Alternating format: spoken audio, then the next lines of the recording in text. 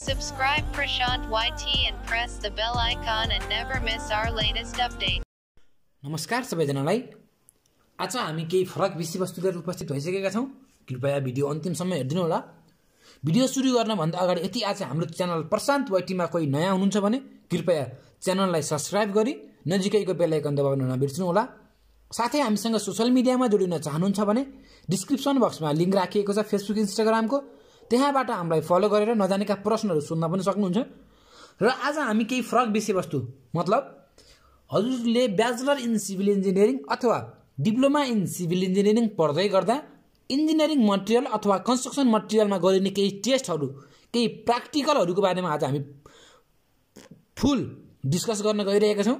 हामी प्र्याक्टिकल 1 देखि कमसेकम प्र्याक्टिकल 5, 6, 7 सम्म हामीले डिस्कस गर्नेछौं। कुन कुन प्र्याक्टिकल हजुरले गर्नुपर्ने हुन्छ ब्याचलरमा अथवा डिप्लोमामा, त्यसकै बारेमा आज हामी डिस्कस गर्न गइरहेका छौं। भिडियो सुरु गर्न भन्दा अगाडि भिडियोलाई लाइक गरिदिनु होला, च्यानललाई सब्स्क्राइब पनि गरिदिनु होला। र आज हामी डिस्कस गर्न गइरहेको प्र्याक्टिकलको नाम छ to determine the water absorption capacity of a brick. कुनै पनि ब्रिकको चाहिँ वाटर एब्जर्प्सन क्यापेसिटी कसरी पत्ता लगाउने त हो कि नै? त्यो वाटर एब्जर्प्सन क्यापेसिटी अनुसार त्यो ब्रिक हाम्रो फर्स्ट क्लास ब्रिक हो कि सेकेन्ड क्लास ब्रिक हो कि थर्ड क्लास ब्रिक हो, त्यो हामीले कसरी पत्ता लगाउने त, त्यसकै बारेमा आज हामी डिस्कस गर्न गइरहेका छौं। र मैले यो रिपोर्ट चाहिँ म आफू ब्याचलर इन सिभिल इन्जिनियरिङ पढ्दै गर्दा मैले आफूले बनाएको रिपोर्ट हो। त्यही रिपोर्टको आधारमा हजुरलाई मैले यो आजको प्र्याक्टिकल चाहिँ हजुरलाई मैले डिस्कस गर्न गइरहेको छु।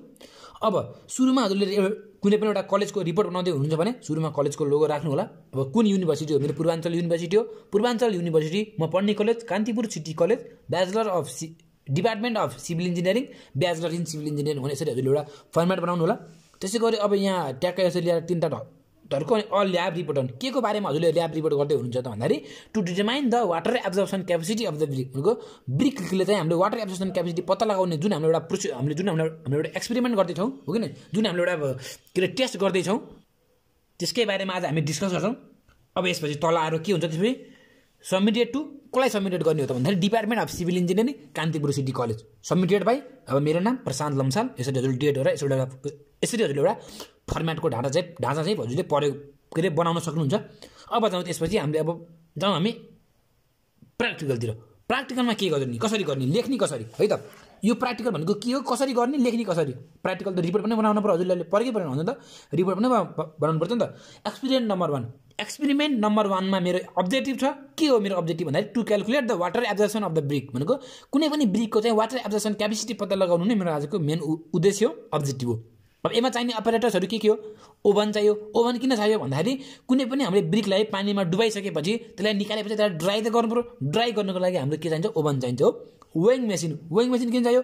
ब्रिक पानीमा डुबाएर निकालियो, त्यसको वेट नाप्न पर्यो, फेरि ओभनमा राखियो, पानी सुकाइयो, फेरि त्यसको वेट नाप्न पर्यो हो कि नै? त्यसको लागि वेइङ मेसिन। पानी पनि चाहियो पानीमा डुबाउनुको लागि ब्रिकलाई। ब्रिक त झन् हाम्रो मेन कम्पोनेन्ट चाहिँ भइहाल्यो हो कि न? अब थ्योरीमा हल्का लेख्न पर्दा के लेख्न पर्यो भन्दाखेरि the amount of water absorb by a composite material when emerge in a water for a stipulated period of time, भनेको त सर्टेन पिरियड अफ टाइम भन्ने खोजेको। Comparison of water absorption of the various plastics is only possible if the test specimen are identical dimension, भनेको identical dimension हुनु पर्यो हो कि नै? अब सिँगै इँटा पानीमा डुबाउने हो कि नै, निकालेर वेट लिने, अनि त्यो टुक्रा त्यो इँटा मानौँ ल फुट्ला, मानौँ केही भएर खसेर फुट्ला, त्यो खसेर फुटेपछि त्यसको वेट लिएर काम छैन नि त भनेपछि हाम्रो कुनै पनि स्पेसिमेन चाहिँ आइडेन्टिकल हुनु पऱ्यो के, आइडेन्टिकल डाइमेन्सन हुनु पऱ्यो। जुन डाइमेन्सन चाहिँ हामीले जुन सुरुमा युज गरेको अन्तिमसम्म हामीले त्यही डाइमेन्सन प्रयोग गर्न पर्यो भन्न खोजेको in the same physical state.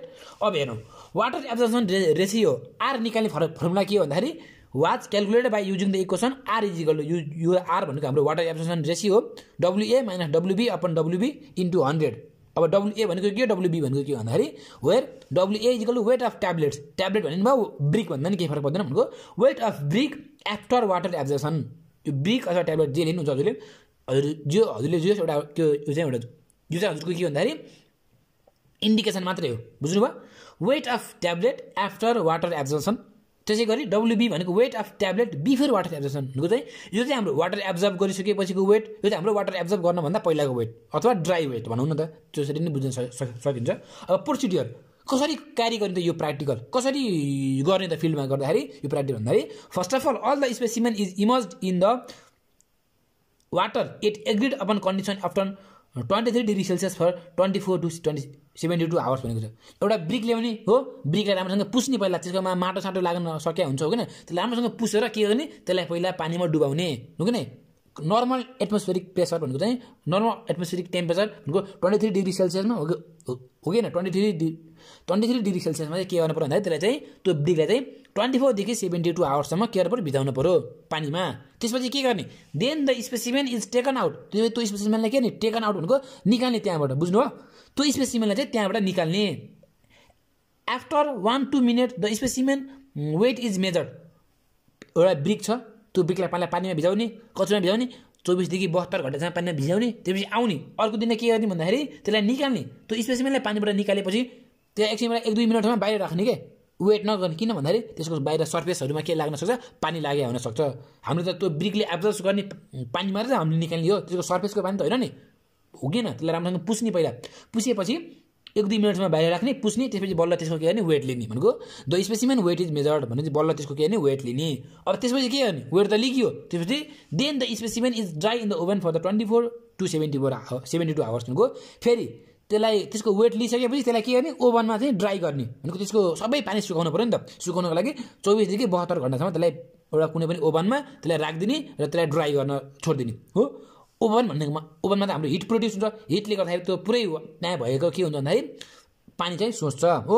पानी सोचिसकेपछि के भन्दाखेरि after then specimen weight is major भनेको 72 घण्टापछि ओभनमा राखेको 72 घण्टापछि त्यसलाई निकाल्ने त्यसपछि फेरि त्यसको के गर्ने वेट मेजर गर्ने भनेपछि एउटा वेट हामीले कहाँ मेजर गरिन्छ एउटा वेट हामीले यहाँ मेजर गरिन्छ पानीमा डुबाइसकेपछि हो कि नै। त्यसपछि एउटा चाहिँ हामीले चाहिँ त्यसलाई चाहिँ ड्राई गरिसकेपछि हामीले यसको वेट नापिन्छ। त्यसपछि के गर्ने नेक्स्ट स्टेप भनेको अब अब्जर्भेसन एन्ड क्यालकुलेसन। के अब्जर्भ भयो त हामीले जुन प्र्याक्टिकल गऱ्यौँ ड्राई वेट जुन हामीले ओभनबाट निकाल्यौँ नि ब्रिकलाई ओभनबाट ब्रिकलाई निकालिसकेपछि त्यसको ड्राई वेट भनेको 1.823 यो केजीमा हो बुझ्नु है। जुन हामीले निकालेको weight dry weight of brick भनेको चाहिँ 1.823 हामीले यो केजीमा हो। वेट आफ्टर एब्जर्भिङ वाटर भनेको एब्जर्भ भनेको जुन हामीले 24 देखि 72 घण्टासम्म 23 डिग्री सेल्सियसमा हामीले जुन त्यसलाई पानीमा भिजाएको थियौँ हो कि नै त्यो बेला चाहिँ त्यसले वेट पानीको वेट एब्जर्भ गरिसकेपछि हो कि पानी एब्जर्भ गरिसकेपछि त्यसको वेट भनेको 2.188 केजी भनेको चेन्ज इन वेट कति वेट चेन्ज भयो त भनेको कति त्यसले पानी एब्जर्भ गरेछ त हो कि नै। त्यसले एब्जर्भ गरेको पानी कति हो भन्दाखेरि यति 0.365 केजी चाहिँ यसले पानी वेट एब्जर्भ गरेको रहेछ भनेपछि अब निकालौँ water absorption ratio. Water absorption ratio निकाल्नको लागि के गर्नु पर्यो change in weight upon initial weight हो कि नै। इनिसियल वेट भनेको के को वेट भन्दाखेरि ड्राई ब्रिकको वेट जुन हाम्रो ड्राई ब्रिकको हजुरले यो चाहिँ फेरि एब्जर्भिङ वाटरको वेट लेख्न पाउनु नै यहाँ फेरि ड्राईकै लेख्नुपर्ने हुन्छ।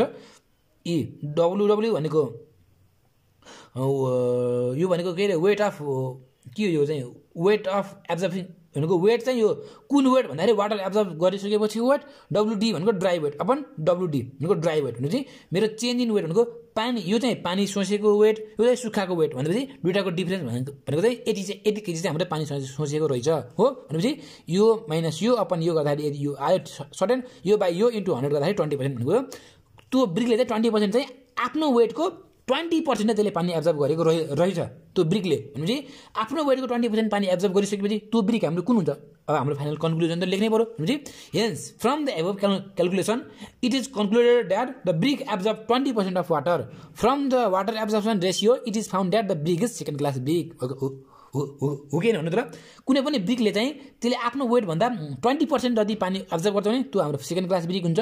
आफ्नो वेटको 25% एब्जर्भ गर्छ भने त्यो हाम्रो थर्ड क्लास ब्रिक हुन्छ र आफ्नो वेटको 15% त्यसले वाटर एब्जर्भ गर्छ भने त्यो ब्रिक हुन्छ हाम्रो फर्स्ट क्लास ब्रिक है त। यसरी हाम्रो चाहिँ कुनै पनि ब्रिकको चाहिँ वाटर एब्जर्प्सन रेसियो टेस्ट हामीले चाहिँ निकाल्न सक्छौँ है त। हस् त धन्यवाद गुड बाई टेक केयर।